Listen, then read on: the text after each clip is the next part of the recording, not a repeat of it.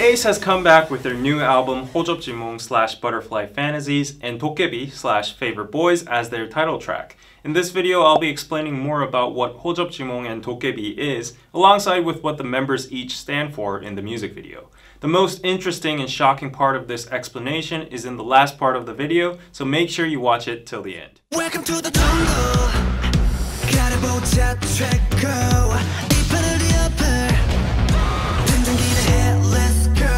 The title track dokkaebi Favorite Boys revolves around the concept of dokkaebi, usually translated into Goblin in the West. However, Goblin is a somewhat inaccurate translation in my opinion. A dokkaebi is a traditional Korean mystical figure that can be possessed to a tree or an object or a broomstick, or can be summoned, but it doesn't always have to have a horn or a monster-like appearance or aspect to it. What's special about the Korean dokkaebi is that it can be sometimes playful, friendly to humans, they like to drink, party, and make noise. But at the same time, they can be those mystical, magical, and scary creatures.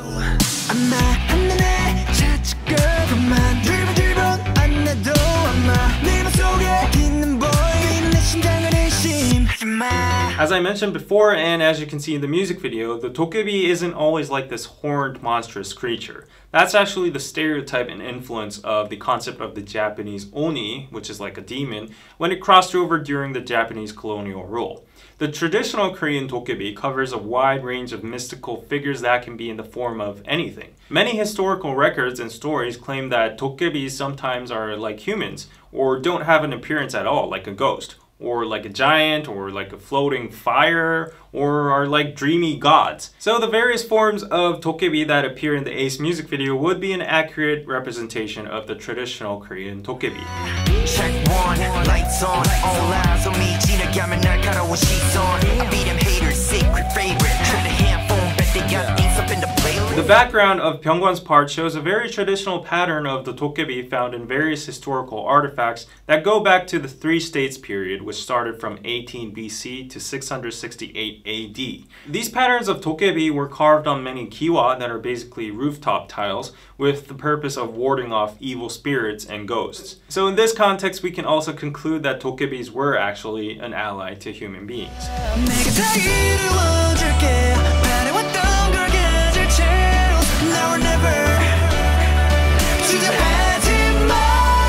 In addition to that, we can also spot a lot of other Korean patterns in art in this music video. For example, we can spot 단청, or we can spot minhwa, which were drawn by the commoners, and could be also seen as 장생도, which stands for longevity.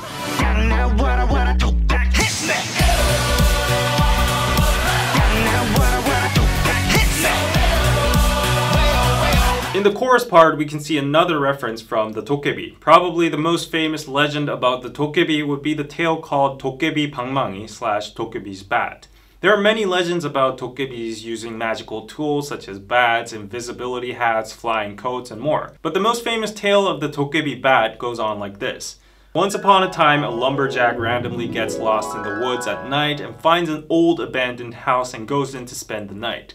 Then out of nowhere, a party and ratchet starts and dokkaebis appear with their bats. When the dokkaebis chant 금 나와라 뚝딱, 은 나와라 뚝딱, meaning come out gold, come out silver, gold and silver instantly pop out of their bats. The hiding lumberjack sees this and is astonished. As the party goes on, the lumberjack gets a little hungry and bites on a hazelnut. Hearing that sound, the dokkaebis suddenly get scared that the house might fall down and flee, leaving one of their bats.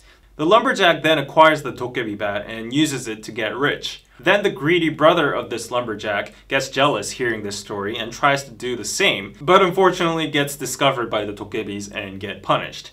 Anyways, you can see the famous chant from the legend 금 나와라 뚝딱, 은 나와라 뚝딱 is referenced in A.C.E's lyrics as well.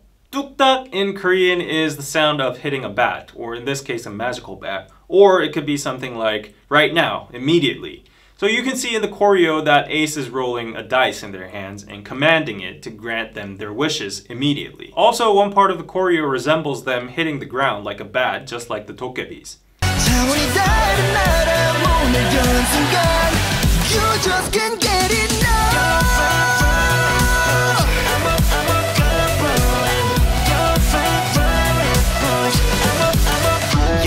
While Ace is basically saying in their lyrics that they're magical dokkaebis, being the reason why they're always able to win your hearts as your favorite boys, they are also presenting themselves literally as magical beings, being true to the concept. The lyric, "Come on and fight with me," is also a reference from legends that dokkaebis used to appear and randomly challenge humans in a battle of shirum. Shirum is a traditional Korean sport where you wrestle and try to knock down the opponent to the ground. That's why Ace explains that this part of their choreo is referenced from shirum. Also, in the lyrics, they mention themselves as a key to opening new dimensions, strengthening the concept of the magical dokkaebi.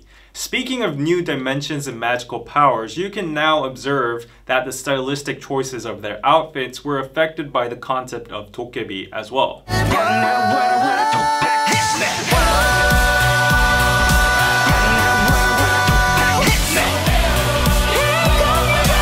I believe that the stylistic choices of mixing modern and traditional outfits is not just out of a fashion perspective. It's because Ace in this music video are dokkaebis that have magical powers to go through time, dimension, and space. Now you might be thinking, oh, he's stretching a little bit now, but before you judge me, there's actual proof to back up my reason.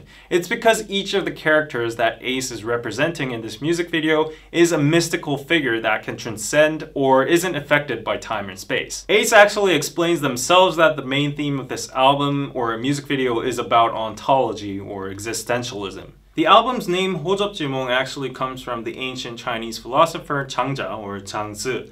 It's called the Butterfly Dream in English and goes on with a short poem or story like this.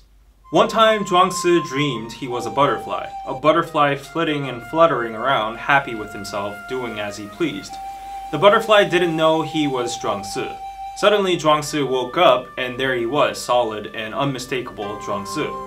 But he didn't know if he were Zhuangzi who had dreamed he was a butterfly, or a butterfly dreaming he was Zhuangzi. Between Zhuangzi and a butterfly, there must be some distinction. This is called the transformation of things. So the distinction between dreaming and waking is no different from the differentiation between life and death. These concepts about dreaming, reality, life and death are all actually temporary and relative in Zhuangzi's point of view.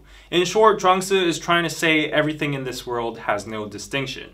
Well, there is definitely a distinction in reality, physically and tangibly, but underneath the perspective of nature and the universe, they are all relative, minuscule things that are the same. Thus, we can be a human being like myself, but a butterfly in a dream at the same time. At the end, we're all just part of the universe, and I know this is pretty hard, but it's actually pretty commonly used in many Western movies or theories as well, in a similar way, such as The Matrix or Inception, or the theory of the cosmos from Carl Sagan, or Elon Musk arguing that we're all in a virtual reality. These could all be seen as extensions from this philosophy as well. Anyways, waking up from that dream, going back to Ace's music video, the characters that appear in the music video all represent different fictional, imaginary, or mystical characters. The most obvious character is Dong-hun, who is Yeomradewang, the Eastern version of Hades or Lucifer, who is the caretaker and master of hell.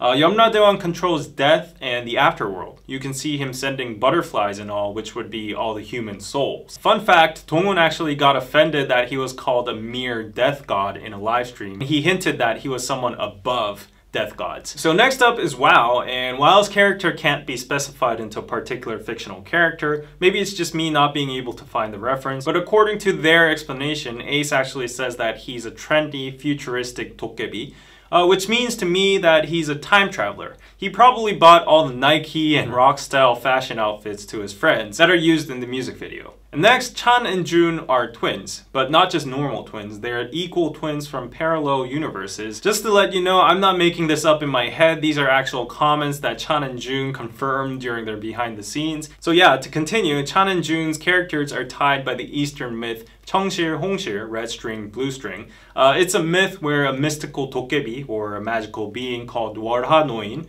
old man under the moon, ties up a male with a red string with a girl, and they are bonded eternally with fate to get married in the future. So in these old myths, however much the person tied with the red string tries to cut it or refuse his fate, at the end he gets connected with his engaged half in the future.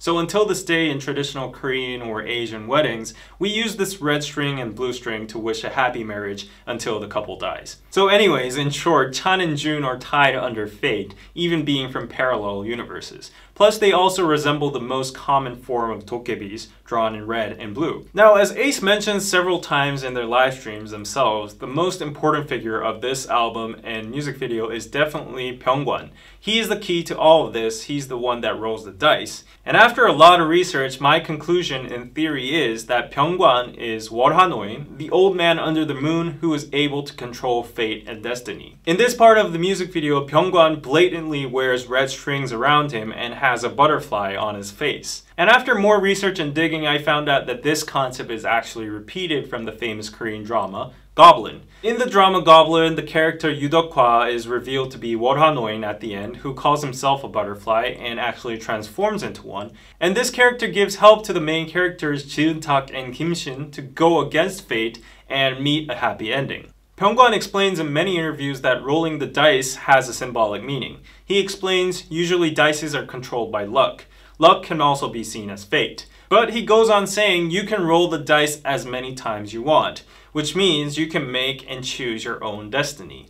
This also connects to the butterfly fantasy philosophy. You can choose versions of yourselves as many times you want and choose your own fate. As they say in the lyrics, they have the power to reset or overturn the whole game. So Byung-gwan, being the Warhanoin, the old man under the moon, or a butterfly, is a controller of fate and destiny. Maybe you could extend it to the string theory, which is related to multiple universes and stuff. Red string, blue string, you get it, right? And also all the other members are transcendent beings as well, regarding parallel universes, afterlife, death, and time traveling, which is all enabled through Byung-gwan, who can roll the dice multiple times and control fate. So Ace explains about their song dokkaebi, or Favorite Boys, that it has the message of being reborn as an ideal figure for the public, under the situation of not being able to fully express their true emotions in reality, in front of the public. So my personal take of the song dokkaebi is that it has both the elements of confidence and desire of Ace being magical figures like dokkaebis, on one side winning everyone's hearts and being those ideal figures to the public, but also on one side there's a paradox being a dokkaebi, being imaginary and fictional. So you can't really accomplish the ideal status you want in one dice roll. Nevertheless, using the butterfly fantasy or the dice roll concept, they show the belief that they can somehow manipulate and choose their fate to ultimately become the ideal beings in the future.